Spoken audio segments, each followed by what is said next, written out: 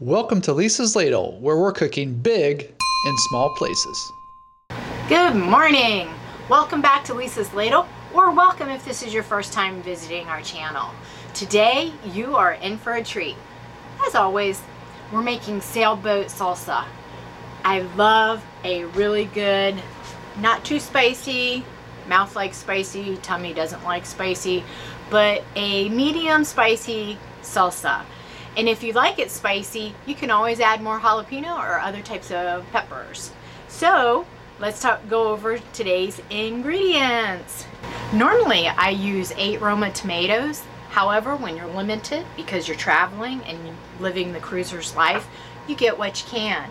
So today I have 6 tomatoes, 2 jalapenos. It's going to be a half a cup of fresh cilantro, which I love cilantro. If you don't, eliminate it, but it's good stuff, guys. Good stuff. Normally one small red onion. Today I'm using half of a medium young onion, 1 lime, 1 teaspoon of cumin, 2 teaspoons of sugar, 2 garlic cloves, they're minced, and then 1 teaspoon of salt and 1 green pepper. So those are your ingredients for the sailboat salsa. Let's get our aprons and start chopping.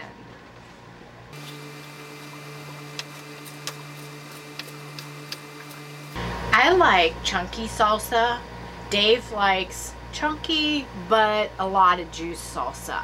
So for the juice part of it, what I'm going to do is I'm going to take all of my ingredients, all the veggies, chop half of them, put them in a little magic bullet, get them all squishy and juicy, and then the rest of it I'm going to just dice up, and that's going to be my chunky part of the salsa. There has been a lot of debate on whether or not you leave the seeds in the jalapenos where the heat comes.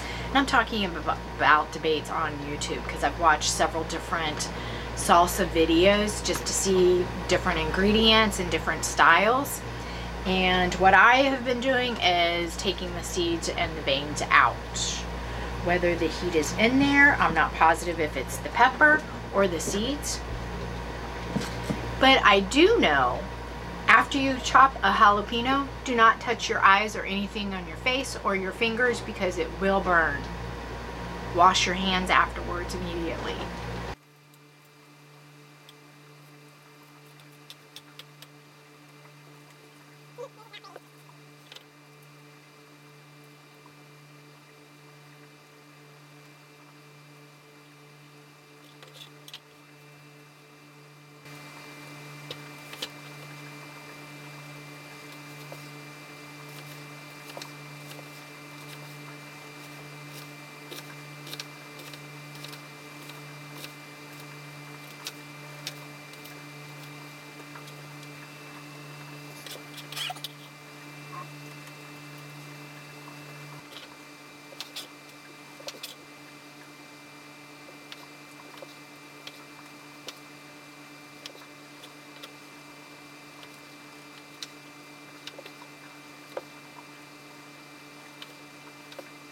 What do you do if your knife becomes dull when you're chopping? You sharpen your blade.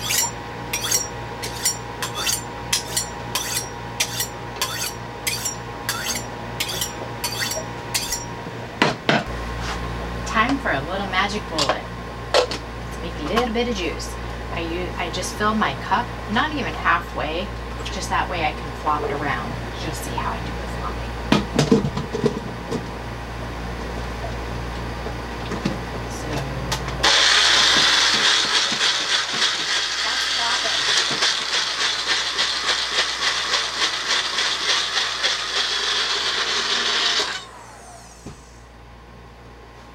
There's a little bit of our juice. We have some of our chunky already in the bowl.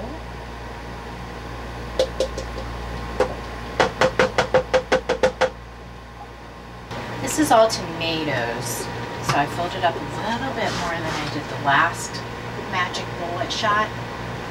We're going to have to do a lot of flopping. Let's get to it.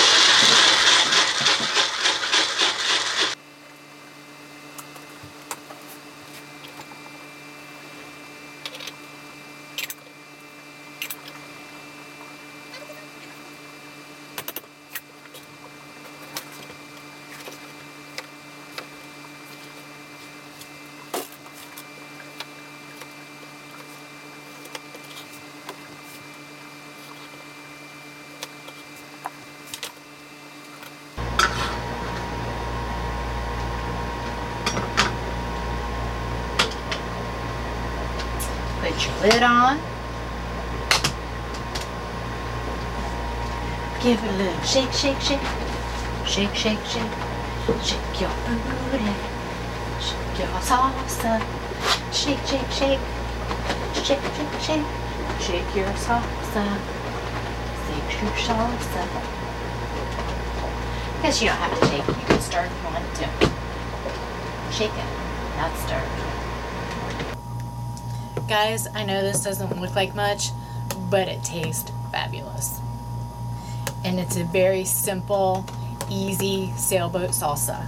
Sometimes you are limited to the ingredients that you have.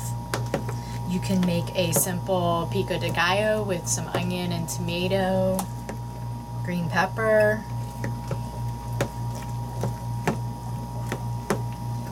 cilantro, because you know I like the cilantro. Once you get it stirred or shaken, do you want your workout or do you want your workout? This is where our lime comes into play. I'm going to take the whole lime and squeeze that juice in there, baby. We've shaken and now we're going to squeeze.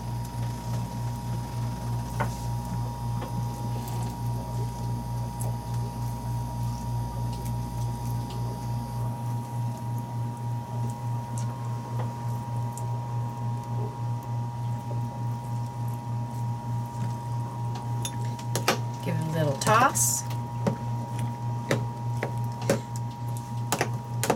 For best results, I like to let the salsa sit overnight, but if you cannot wait to dip that salsa, you can let it chill for a couple hours and dip away.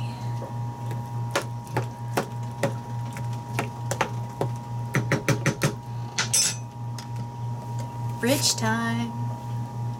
And there you have it, my friends. Sailboat salsa. Took us less than 30 minutes to make, even though we had to chop all those fresh veggies. It makes about 30 ounces. And as always, my friends, live, laugh, love, lick the ladle. I'll keep cooking until I see you next time. Thanks.